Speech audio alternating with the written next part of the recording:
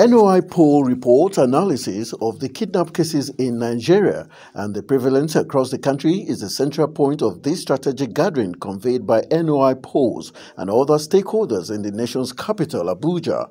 Chief Executive Officer Dr. Chike Nwago said the poll shows that 37% of Nigerians believe that government can curb kidnapping with job creation, while reeling out other key findings and statistics with regards kidnap prevalence, abduction duration, ransom paid, and causes of kidnappings. Also revealed that Nigeria's security architecture at the moment is not accountable as it lacks operational, financial, and democratic accountability, a development the report said that has made it difficult to attain the desired success and security.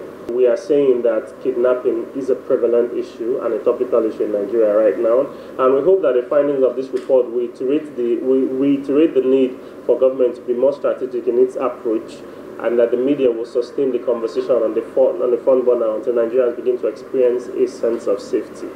The Clean Foundation Executive Director, Gard Peter, harped on the negative effect of the increasing kidnap for ransom activities in the country and emphasized on their need for better governance and equity amongst the geopolitical zones. We do a lot of findings. People spend hours going to the field, bringing out empirical evidence that every government should be able to use either at the subnational or at the national level to address needs. But again, I get worried at times. Do government read? Do government care about these findings?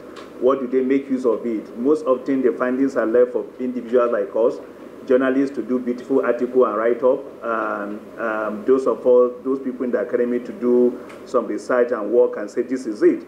But the key actors that need to make use of these findings, the Nigeria police, the security agents, either the military, the DSS and others, I think it's a document that they need to make good use of and take advantage of it.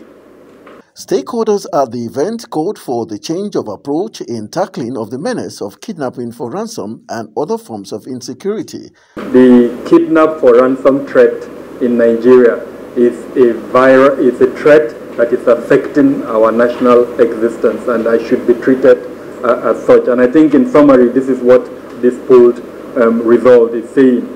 If over 50% of Nigerians believe that kidnap for ransom it has affected them, or they know somebody that it has affected, then clearly that perception is what is driving their activities.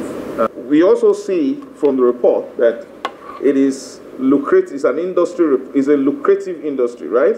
So how can we disincentivize the lucrativeness? Current poll results will set us to thinking very seriously whether our people truly believe in this massive call for state policing.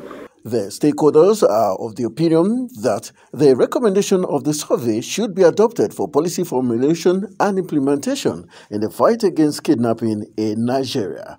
Anthony Momodu reporting for Global Television News.